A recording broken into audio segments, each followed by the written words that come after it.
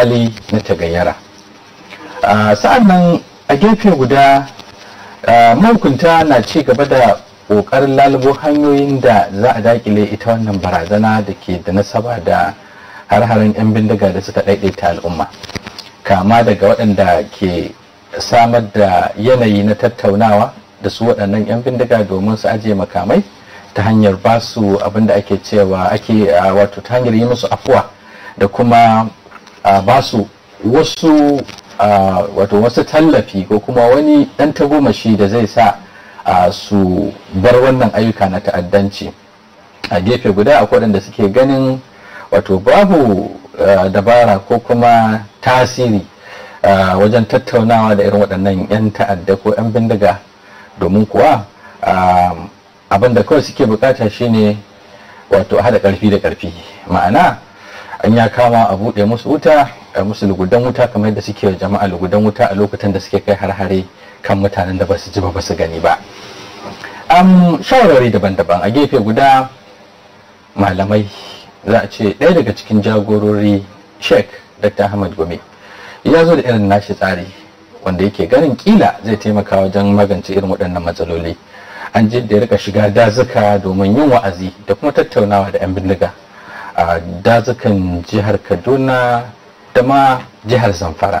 A 'yan kwanakin baya an ga yadda ya shiga tare da wato ɗaukan gabarin ganin ya yi amfani da hikima irin tashi da kuma wa'azi domin wato cusa tausayi da imani a zukatan irin waɗannan 'yan ta'adda.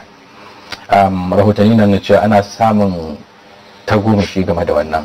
Kimanin 'yan bindiga 500 aka ce a kwanakin baya sun amince su ajiye makaminsu su kuma wato tuba daga wannan ta'addanci da suke aikatawa.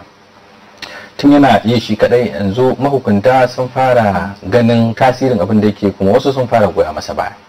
Sai dai ana samun tarjiya ko kuma ra'ayoyi mabambanta, inda an ji a 'yan kwanakin nan inda gwamnan jihar Kaduna Malam Nasiru El-Rufai ya ce shi kan yayi hannun riga da batun yin sulhu da 'yan ta'adda.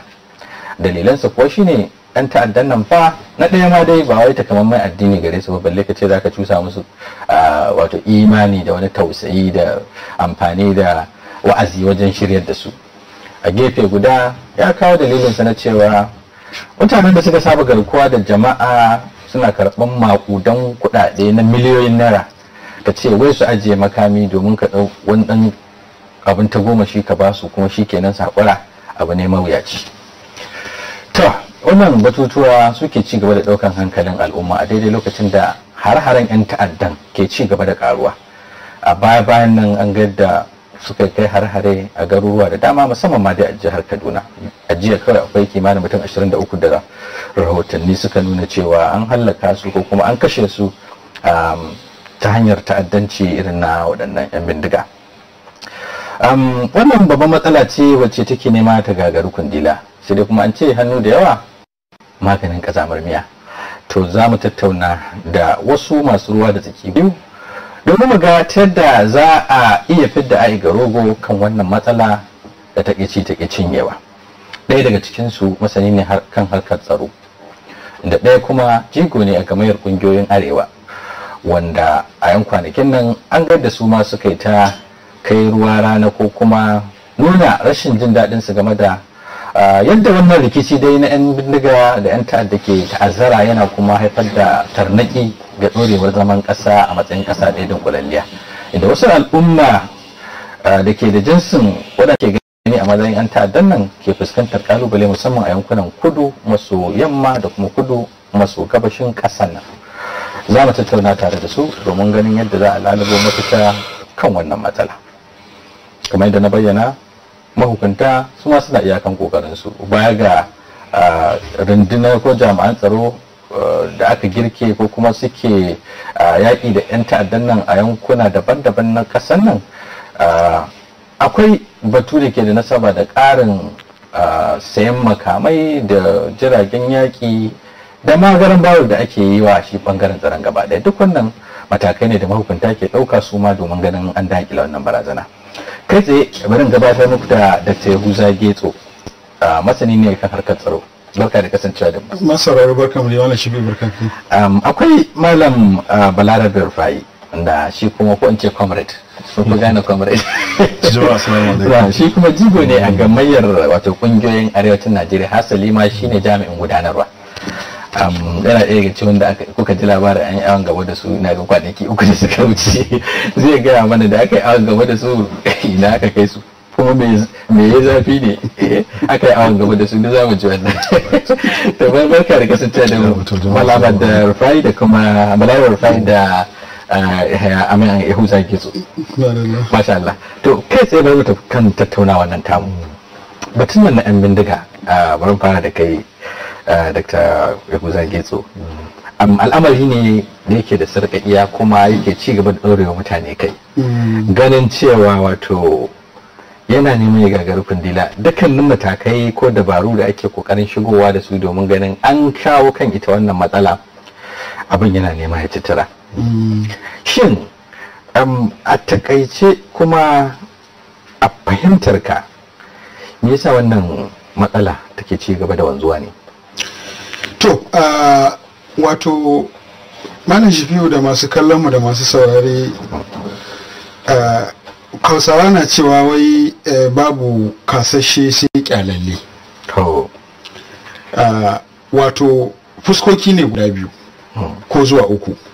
Na farko na sha faɗa, na sha tuhuma da cewar gwamnati ta fito da bara gurbin jami'in tsaro guda ɗaya horarwa, wanda ta ɗauki mataki a kan shi sakamakon matsalar cin amana da muka daɗe muna magana a kai, cewar akwai bara gurbin jami'an tsaro maciya amana waɗanda ake haɗa kai da su, wanda ya sa wannan matsalar ta cinyewa. Abu na biyu, na sha faɗa kuma ina maimaitawa kuma zan sake maimaitawa cewar rashin sanin ciwon kai da kuma rainuwa da gwamnonin arewa suke da shi ga talakawan arewa, da kuma rashin tsoron Allah shine abin da ya sanya aka kawo gabar da ake ciki, wacce gwamnonin nan sun ki tsayawa su yi abin da ya kamata, sai wannan suna yin abin nan da ake cewa harbata mati, harbin iska wanda jakuna suke yi lokacin da gari ya yi musu daɗi. Wancan ya harba hagu, wancan ya harba dama, wanda mun sha faɗa cewar sai sun zo sun taru sun haɗu akan manufa guda ɗaya, sannan a fuskanci alƙibla guda ɗaya wacce za a iya yi. Fuska ta uku shine talakawan ƙasa, da su waɗannan Fulani da ake magana, ko kuma kamar yadda na sha faɗa cewar mai tunanin cewar Fulani ne kawai suke aikata wannan laifin, ko dubba Fulatani ɗan ta'adda ne, to babu shashasha su sakare irin shi. In ma dai suke jagoranci, to ai sarƙa ce, domin ya za a yi wanda yake daji ya san wanda ya je ya sayar da gida ko ya sayar da gona ko ya sayar da masara ta Hausawa. Saboda haka wani ne yake laɓewa yana ba wa bafulatanin can labari, shi kuma ya je ya aikata abin da ya aikata. Abin da ake cewa sannan kuma laifuka irin waɗanda gwamnoni a arewacin Najeriya suka yi na amfani da wasu daga cikin Fulani da wasu 'yan siyasa da kuma wasu masu rike da madafin iko don cin zarafin waɗansu mutane a matsayin kariya a gurinsu don cimma wasu bukace-bukace nasu, ya taimaka matuƙa gaya wajen kawowa cikin sarƙar da ake ciki. Magana da Malam Nasiru ya Rufa'i yayi a kwanakin nan, wacce ake ta yama didi da ita, cewar wai sulhu ba hanya ba ce mafita. Ni Malam Nasiru ya Rufa'i aka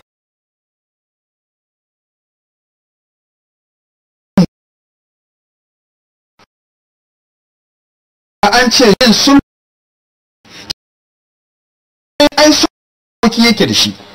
Gwamnonin arewa suna jina, kuma ba yau suka fara ba, kuma na faɗa ina tattawa su ta ne gaskiya, domin mun faɗi abubuwa jijeri ko a wannan gidan muke zaune da kafafen yaɗa gida da na wani faɗi a shirye, ina cikin waɗanda suka fito suka bijin cewar a shirye mu ɗora su akan abin da ya kamata a yi, in ma ba su san inda waɗannan masu laifi suke ba su zo mu ba su taswira wacce za ta kai su ta ba a jami'an tsaro da ta kamata. Jami'an tsaro yana rike da bindiga ɗaya da magazin guda ɗaya, wannan rike da bindiga 3 ko 4 da magana 40. Ai wannan ya tinkare shi. To za mu fada da wannan, za mu zo kan wannan batu tunda akwai matakai da kamaniya da abin da kake magana a kai na sulhu. Malam Bulai,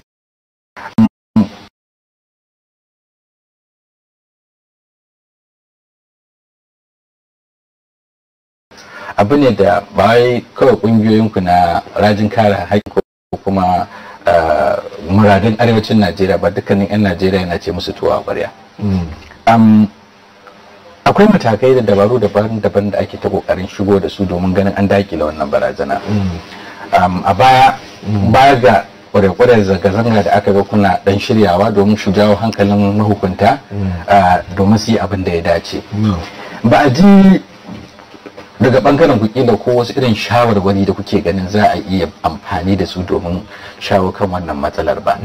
Misali, yankin kudu maso yammacin Najeriya an ga yadda suka fuskanci matsalar tsaron nan da abin ya kamari a dukkanin matakai da shugabanninsu da kungiyoyinsu da dukkanin mai ruwa da tsaki sun amince su fitar da kungiya ta tsaro wato ta yanki wacce yanzu an ga ila irin tasirin da take da shi ko akasin haka a bangaren arewacin Najeriya baya ga irin wannan wato kwarekwarar zanga-zanga ko kuma tattaunawa da 'yan jarida ko kuma fitar da kasidu da bayanan abin ga jawabai ga 'yan jarida da sauransu ba ga ila kun ba da wasu shawarwari da za su taimaka wajen shawo kan irin wannan matsalar ba. Menene tunanin ku a wannan mataki?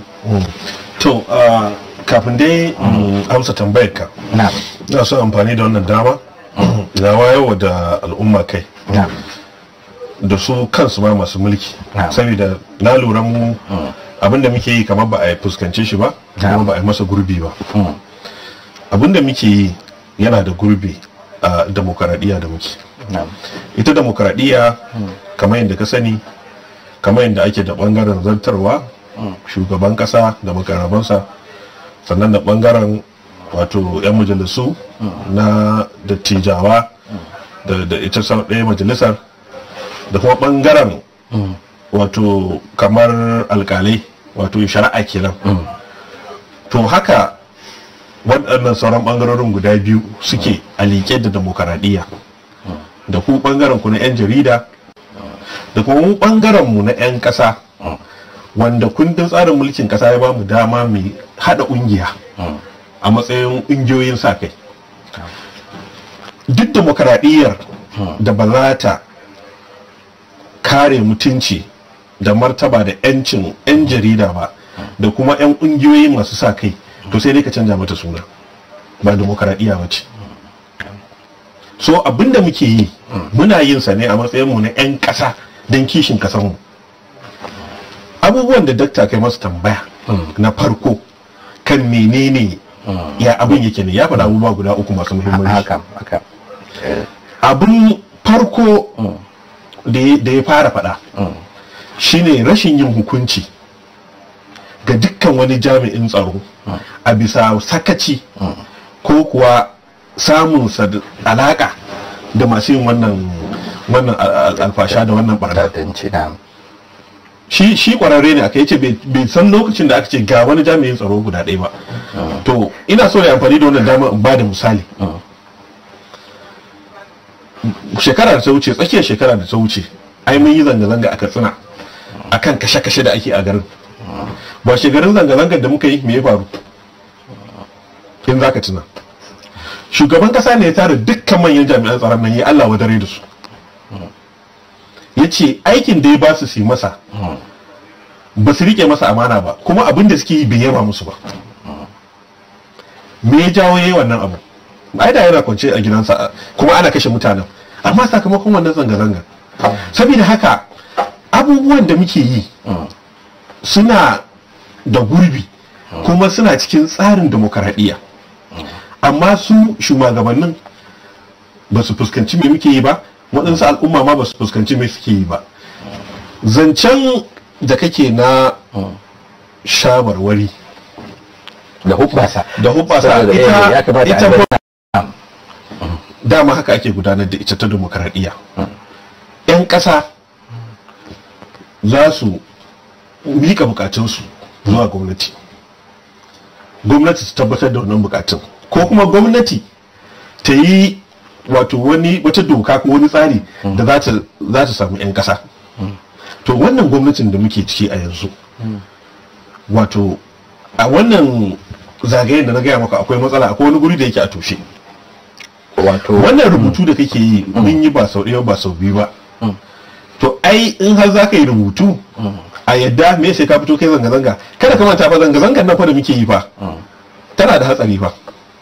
ba don mutane ma suna kira mu suna cewa wai kuwa muna da hankali ba ga zanga-zanga sai haka wallahi muna yi ba abin da ba mai na'am akwai yunkuri da kuka yi wanda na san a wancan lokaci duk da cewa abin ya zama kaman ban san cewa san yara amma yana da dan kamanni da haka a lokacin da aka zo da batunan na Amatekun ai kun yi wani yunkuri kuka ce za ku kafa kungiyar shege kafasa kuma haka kun nemo wasu yan jami'ai ma tsararru hakan nan kuka aka yi musu horo aka ba su uniform da sauransu wanda wani yunkuri ne da wani mataki duk da cewa shugabannin ku wasu da muka tattauna da su sun nuna cewa wannan wato kamar wani zakaran gwajin tafi ne kamar wani sample ne suka bayar ga gwamnonin arewa da su duba yiwuwar daukan haka amma tunda ana samun matsala tsakanin ko kuma rashin fahimta ko rashin haɗin gwiwa da irin waɗannan masu ruwa da ke kamar su gwamnoni da sauransu da ake magana wasu lokuta wato ba za ku tsaya ku jira gwamnati ba idan kuka lura cewa abin da kuka sa a gaba abu ne da zai amfani al'umma duk ta yadda za ku yi ku ga kun aiwatar da shi za ku yi misali zan baka Sheikh Ahmad Gume ai bai tsaya jiran wani ya ce wane batun da ya lura cewa abu ne da kawai in za ka yi kai abin da za ka iya yi kada ka tsaya sauraron wani sai da ya shiga aka ga tasirin abin da yake in zaki shi shigo a ciki shin me yasa kuka watsar da wancan yunkuri na farko na ganin kun fitar da wata kungiya wata tsaro wacce za ta taimaka ila wajen dakile wannan barazana ta tsaro a yankin da abubuwan suka fi kamari kamar yankin arewacin Najeriya musamman arewa maso yamma. To alhamdulillah kai ma da bakin ka faɗa cewa mun a wani lokaci can baya musamman bayan da su bangaren abokan zamanmu na kudu suka fitar da wata kungiya ta tsaro wacce muka kalubalanci abin cewar ita wannan kungiya ta tsaro ta Amatukun da waɗancan suka fitar muna tsoro kuma muna zargi cewar za ta yi kan uwa da wabi ne akan mutanenmu na arewa sai da muka yi ta wannan kukan cewar wannan kungiya za ta yi mai kan uwa da wabi akan mutanenmu na arewa don ba za ka iya tantancewa ba wane ne wani zubin mai laifin da rashin laifin idan ba an tabbatar da bincike ba so sai muka dawo gida muka ce to ai tun da za su yi wannan abu mun fi su ma shiga hatsari muka yi tuntuɓe mu daidai iya gudun da za mu iya muka fitar da ƙungiya ta shege kafasa to tun da muke harka ƙungiyar nan ba mu taɓa samun ƙalubale ba da kuma abin da ya bamu mamaki kamar wannan lokacin mu a lokacin da muke ganin cewar mun fitar da wani abu da za a zo a bamu goyon baya musamman su gwamnoninmu kamar yadda dakta ko da ke ga babban jami'in tsaro ya ce kamar abun ma bai dame su ba ya yi ta ma'amala da su ne ya gani to kaga wannan abin da suke mana mu mun tabbatar da haka suka yi watsi da abin sauran manya da suke a arewa da ya kamata idan suna ganin cewa akwai kuskure a wannan abu su kirawo mu su gyara mana ba su yi mana haka ba wasu da yawa daga cikin su sai jin su muka ringa a cikin kafafen yada labarai suna Allah wadare da wannan abu da muka yi duk da ba su kawo ba su kawo makamancin wannan ba ko alama amma kada ka manta an ta sukan sunan sai muka rubuta a rubuce muka nemi wato hukumar wadda take bada wato kamar take bada rijista ta kungiya a kungiyance muka rubuta mata wani suna arewa security network wani daban har yanzu na magana da nake maka lauyoyinmu suna bin abin kan cewar ba za a ba mu wannan suna ba amma ga ta can kuma ai na eastern to ina ga maka kasa ce muke a cikin ta sai ka rasa gane me yake faruwa to Allah kyauta da Dr. Yahuza Gitso zan dawo gare ka an kai magana game da wato rashin gaskiya sanya siyasa cin amana da ma wasa da hankalin 'yan Najeriya musamman daga bangaren gwamnonin nan na arewacin Najeriya amma kuma ana ganin yadda waɗansu suke jajircewa kan harkar da ta shafi tsaron nan duk wanda suna da kalubale na cewa ba su da wani ta goma shi game da abin da ya shafi harkar tsaron nan ba soja gare su ba 'yan sanda ba da hurumi na su ba da umarni ga waɗannan jami'an tsaro na ƙasa sai dai sun nemi shawara ko kuma sun nemi amincewa daga wato gwamnatin tarayya misali shin kake ganin irin rawar da gwamnonin nan suke takawa akwai gaskiya cikin su ga an kawo ƙarshen matsalar ko kuwa dai da hankalin al'umma?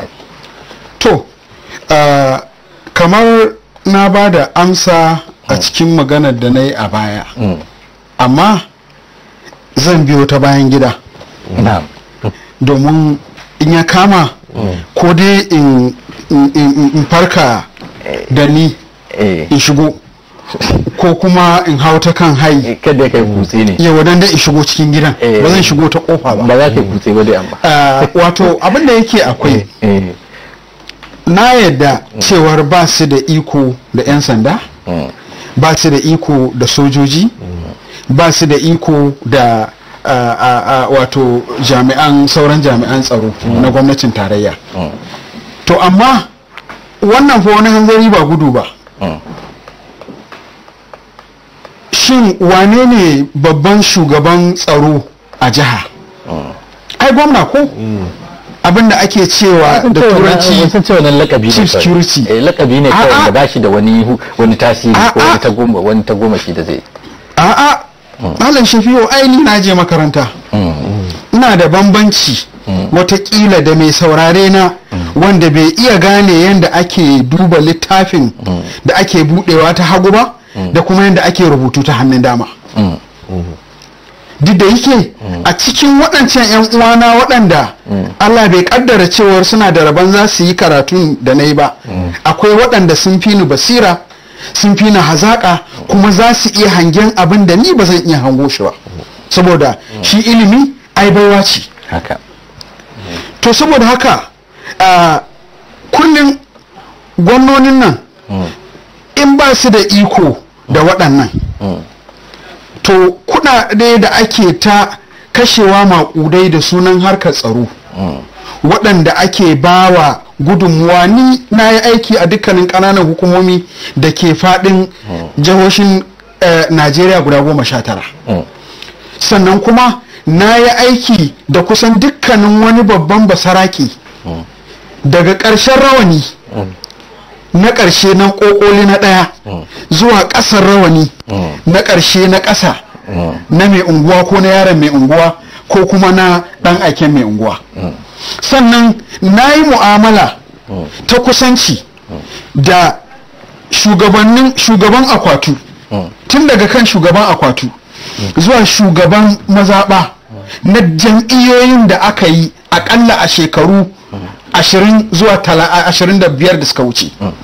Saboda haka na san, sannan na zauna a makaranta an koyar da ni, na yi bincike a ƙasashen duniya, aƙalla na je ƙasa ta kai 48 a duniya domin yin bincike ko yin bita ko gabatar da makalu akan yadda ake gudanar da mulki da kuma tarihin tsarin mulki da kuma harkar tsaro da sauran abubuwa makamantan waɗannan. Saboda haka ana abin da nake son fito da shi shine ko da wannan lokaci mu arewa Allah ya yi mana wata alfarma wacce tarihi yake tafiya yana maimaita kanshi. A arewa kana da mai unguwa Shafi'u, kana da mai unguwa Balarabe, kana da mai unguwa Yahuza. Masu unguwannin nan fa ba wai tsakanin mai unguwa Shafi'u da mai unguwa Balarabe kamar yadda kujerun nan namu suke da iyaka a tsage, ba fa haka suke ba, amanna suke da juna. Don haka tambayan da nake yi a nan, kai gwamna, idan ka ce daraktan SSS baya jin magana ka, ina shaida ka rubuta wa gwamnatin tarayya ka ce baya yin abin da zai amfana da al'ummarka? Ai ba kan shi yake shugabanta ba, ya zo ne don ya taimaki al'ummarka. Kwamishinan 'yan sanda ya zo ne don ya taimaki al'ummarka. Shugaban sojoji ya zo ne don ya taimaki al'ummarka. Komanda na wato na masu civil defense ya zo don ya taimaki al'umma. Saboda haka yaya aka yi kabari suke aiki su kadai, baka hada su da mai unguwa ba, baka hada DPO da hakimi ba? Kuma mun san cewa ni ina da masaniya, na yi shekara 15 a duk ƙananan hukumomin da na aiki, ina matsayin memba na kwamitin da yake zama duk ƙarshen wata ana tattaunawa ta tsaro a ƙaramin hukuma.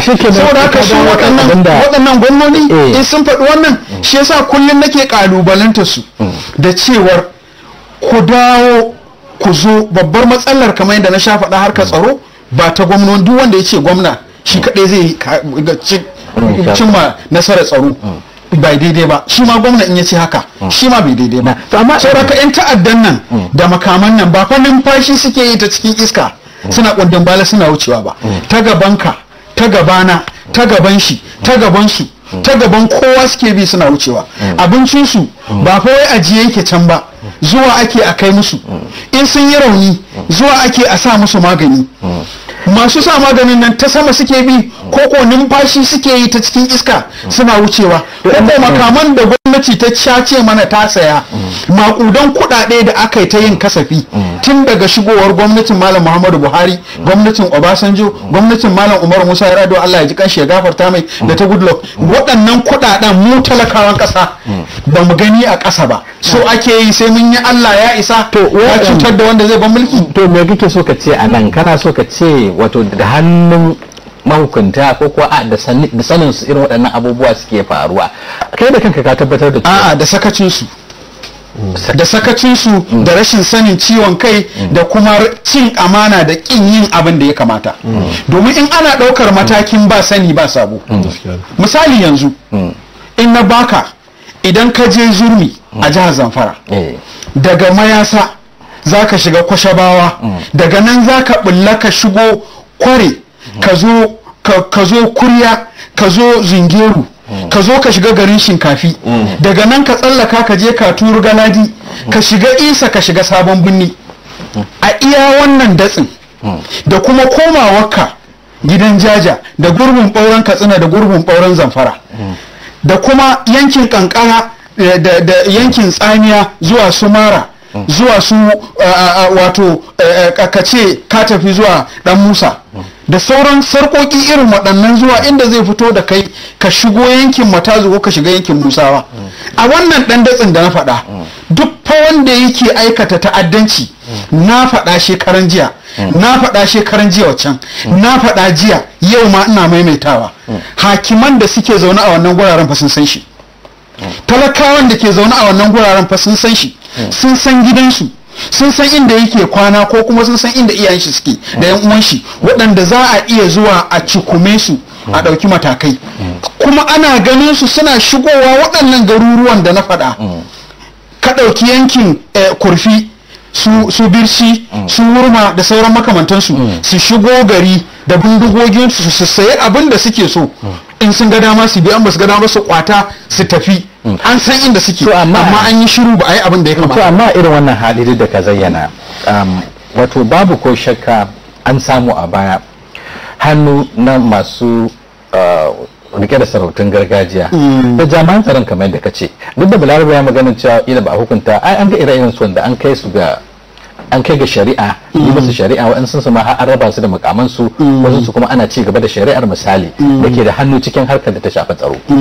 Ana ta da kuida. Na'am. To amma duk da wannan al'amura da suke faruwa wanda sun fito fili, ai kwanan nan ma an sami tsohon ciyaman na karamar hukuma da yake da hannu da yake da alaka da irin wannan ayyukan da ta'addanci a jihar Katsina misali. Ba zan ce komai ba da wannan. To a irin wannan yanayi ta yaya kake ganin cewa za a iya samun nasarar sulhu, tunda duk akwai wato abin na da sarƙaƙi, akwai masu ruwa da tsake cikin harkar kuma suna amfana da abin da ke faruwa. Wato Malam Shafi'u da masu kallon mu da masu sauraro, wallahi ina son in faɗa, Allah ya ba da aron waɗansu damammaki don yana kallon cewar abin da nake yi saboda shi nake, bana buƙatar yaban kowa ba kuma na buƙatar kowa ya bani wata sakayya ko sakamako. Yasa aka ya bani shi Ubangiji da tallafin shi na samu aran shiga waɗansu damammaki na sanin halayya da waɗannan masu aikata laifi suke a cikin lunguna, wanda kuma bayanai ne waɗanda waɗansu ba wannan muhallin ne gurin faɗarsu ba, tunda wannan wata kafa ce ta kowa da kowa. Amma ina son in tabbatar maka da cewar sama da kashi 60 cikin 100 na wanda yake rike da makami a cikin daji ya gaji da rikon makamin a hannun shi a neman mafita, suna neman da ai an bari yan uwana da yan uwanka da yan uwan shi suna su mugayen kwayoyi suna sha ga kuma bindiga a hannu, ai dole haka ta faru ai. Amma ina tabbatar maka da cewar wato akwai waɗanda za a iya yin sulhu da su akwai kuma waɗanda ba za a iya yin sulhu da su ba kuma a shirye muke mu ba wa gwamnatocin arewa dama mu ba su bayanai waɗanda za su amfanar don a kai ga gaci. To madalla lokaci da ya kamata mu ɗauki hutu na rabin lokaci kamar da kuka ji shirin tambihi ne kuma kai tsaye muna tattaunawa kan yadda za a magance matsalar 'yan bindiga musamman a yankin arewacin Najeriya da ya fuskanci kalubale na kashe-kashe da darsa rayuka da dukiyoyin jama'a da ke da nasaba da wannan ayyukan ta'addanci da suke gudana. Kuma ina tattaunawa da Dr. Yahuza Getso wanda masani ne harkar tsaro da kuma Balarabe Rufai wanda jigo ne a gamayar kungiyoyin arewacin Najeriya, asali ma shine jami'in gudanarwa. Tare da su muna duba hanyoyin da za a bi domin shawo kan ita wannan matsala wacce a kullum take jefa rayuka da dukiyoyin al'umma cikin halin haula'i. Za mu je hutu na rabin lokaci, idan mun dawo za mu daura daga inda muka tsaya. Ci gaba da kasancewa da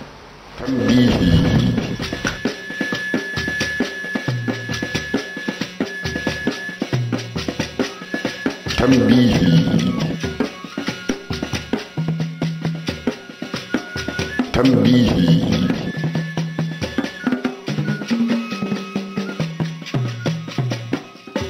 Tambihi.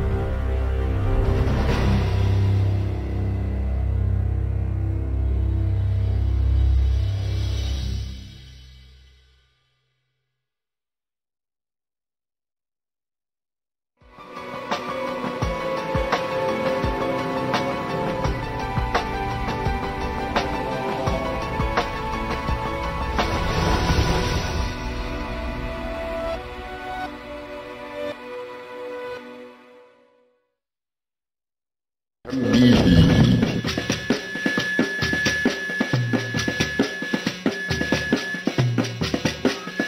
Tambihi. Tambihi.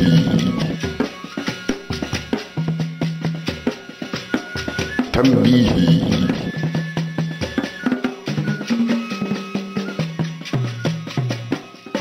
Tambihi.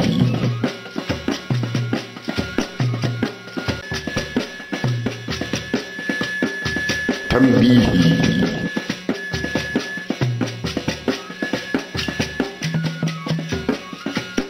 Tambihi.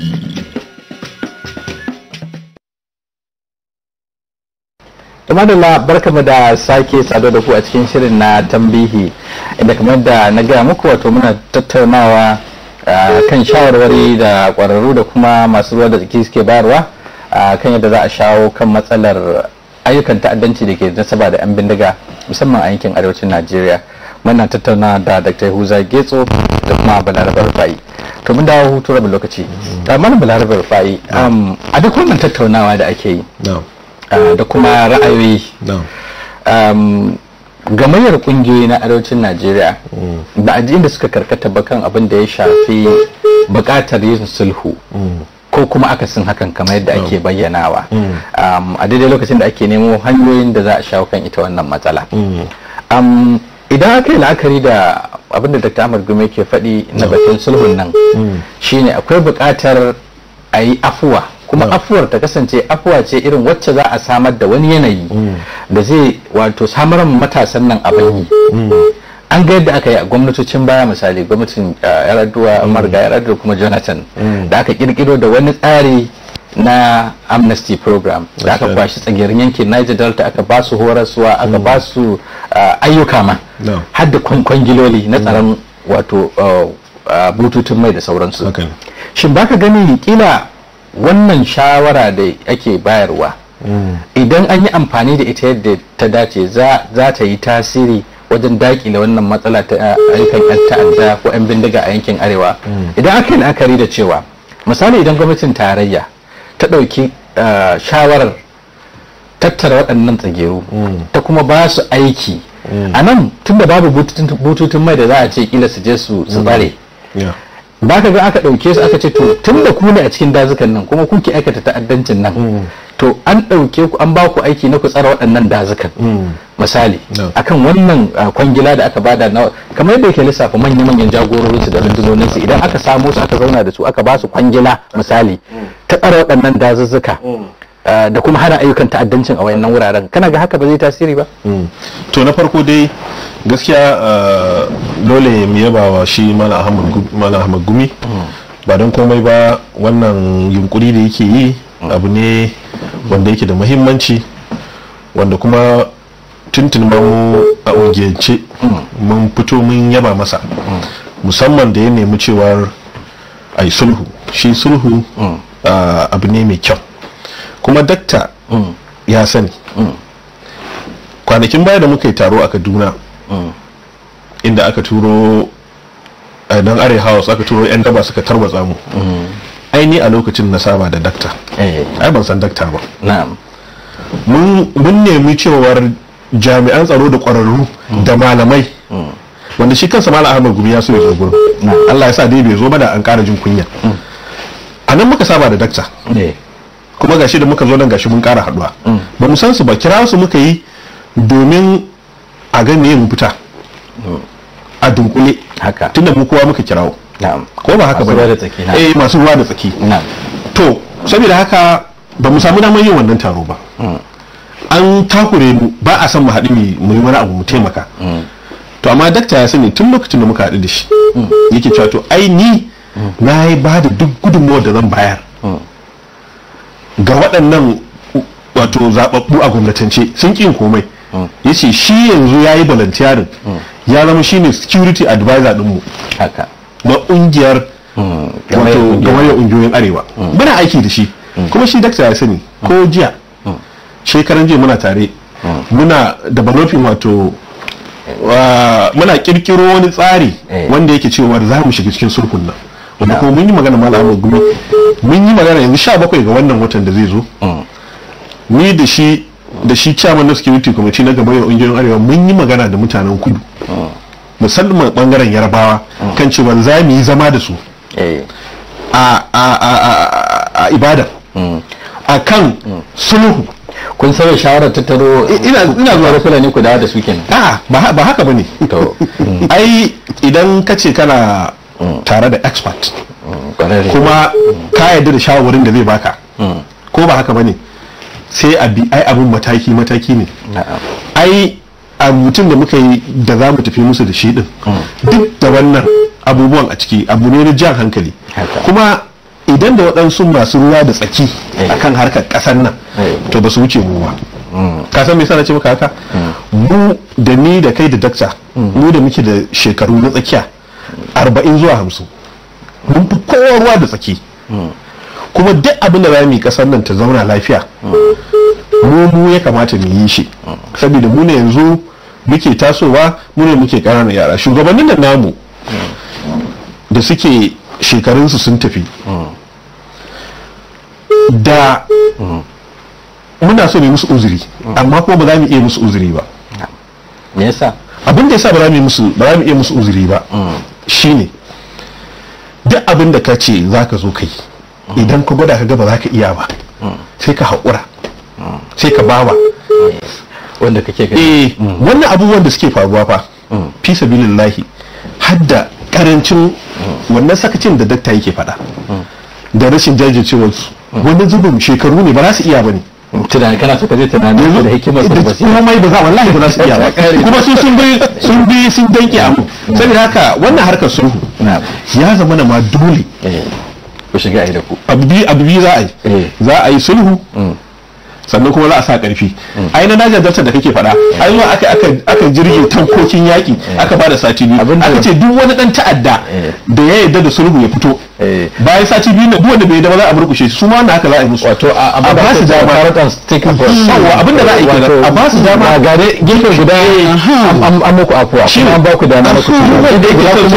wanda bai shirya ba za a mai duk wanda yake son sulhu ya fito a ba su wata ɗaya ko sati biyu duk wanda yake fitowa a sulhun nan wannan canja Allah ya rufa yake na yawa sai ai tarasa yawa saboda wannan ina so baka wani labari mai daɗi wannan shugabannin jami'an tsaro da aka canja mu da yake kunnuwan mu suna ko ina arewa mun ji cewa suna kwatantawa haka da cewa ai suna kwatantawa ba ban na huturu wai sai ina ga maka abin da muke ji na'am to yayin da da Dr. Uda saboda akwai bukatar wanda masu kallo ma dama su shiga cikin shirin batun sulhu da kuma wato tasirin sa ko aka san haka a baya duk da cewa kai ma kana goyon bayan sulhun nan a baya jihohi sun dauki wannan tsari da tattauna da kuma yin afuwa ga 'yan ta'addan nan jihar Zamfara misali gwamna Mutawalle an ga yadda ya kawo wannan tsari kuma ya rage kaifin har-haren da ake kawo a wannan jiha amma wannan bai hana a ci gaba da kashe mutane ba fa har yanzu a magana da ake akwai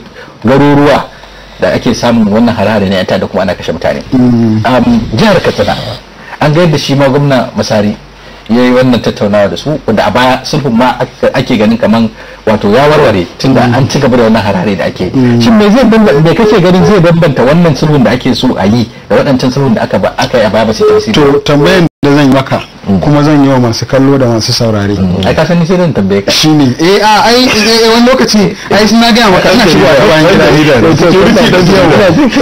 wato sulhun can ka san in aka zo yin sulhu kamar misali yatsunka ne in ka tashi ai haka hada su kai to amma da ka zo hadawa sai ka sako su ta haka ai ka gaba za ka ce ka hada yatsu wai ka ce ka hada hannu ba su shiga bai yawa to tambayar da nake yi gare ka da masu sauraro da su waɗancan gwamnoni gwamna Aminu Bello Masari da gwamna Mutawalle shin anya sulhun can da kuke cewa an yi ba sulhun gidan rediyo ba ne daya na biyu sulhun gidan rediyo shine sulhun da za a yi don a yi talla a ce an yi na biyu a sulhun nan akwai yarjejeniya wadda dole in za a yi sulhu sai an sami yarjejeniya tsakanin malam Balarabe da ni Yahuza Getso wanda kai kake jagoranta na a yi wannan sulhu shin ni na girmama wannan yarjejeniyar da kai malam Shafi'u ka jagoranta tsakanina da malam Balarabe malam Balarabe ya girmama wannan yarjejeniyar da gaske yake yi in ba a yi ba tambaya ta uku me yasa ba a girmama wannan yarjejeniyar ba kuma me yasa wannan sulhun in dai sulhu ne ya ruguje kuma ina shaida ayyananniya saboda ai ba a kasan mahaukata muke ba kasan masu hankali muke abin da nake nufi a nan shine ai da masu wanda suka san tsari da dacewa da sanin ya kamata suka san me za a yi da rana me za a yi da hantsi me za a yi da tsakar rana me za a yi da almuru me za a yi da magariba da su ake mu'amala ba da sauran 'yan taci barkatai irin mu talakawa na saba shugabannin nan da kuka ce an yi sulhu shin ina gaskiyar sulhun nan take mu a matsayin mu na ƙwararru waɗanda muke bincike wanda ba ni da aikin yi ba safiya ba rana ba dare a cikin watanni 12 da suka wuce duk jihar da take arewa musamman guda 9 waɗanda suke da wannan rikicin su waɗannan guda 9 ina iya tabbatar maka da cewar babu wata ƙaramar hukuma wacce kafata bata taka ta shiga cikinta domin ba na dogara ni Yahuza Getso da cewa naji a gidan rediyo ko naji gwamna ya faɗa, a'a ina dogara da in naji gwamna ya faɗa ko a gidan rediyo ina tattaki a aljihuna ba wani ke ɗaukan nauyina ba, a aljihuna in zuba wa mota ta mai a matsayina na ɗan ƙasa na wanda ya tabbatar da cewar ɗaya daga cikin hanyoyin da zai bada gudunmuwa shine ya yi bincike kuma don ya ƙara ƙwarewa kuma don ya bada shawarar da ta kamata kamar da kake bara yanzu yawa to lokaci da ya kamata ban dakile ka ba jama'a da masu ake kirayen wani to albarkacin bakin sa tunda an ce wato hannu da yawa ne maganin kazama sosai za mu ji ina da kusharori da su ma masu kallo da saurare za su iya a lambobin da za a kira mu ga suna akwatin talabijin 0800 3 095 6375 sai kuma 0800 6891 za a turo sako ta manhajar WhatsApp wato akan